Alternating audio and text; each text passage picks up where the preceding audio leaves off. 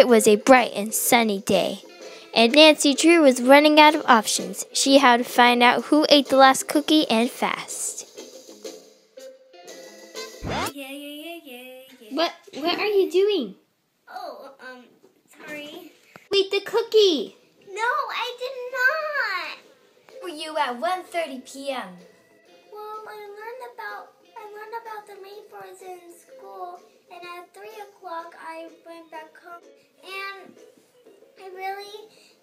I didn't really see the cookie when I came back home. I think it was on top of the fridge, but I didn't see it. You eat for breakfast. I ate cereal. Why do you want to know what I ate for breakfast? Because I'm hungry. You're off the case. Nancy Drew had one more chance to find out who the cookie thief was.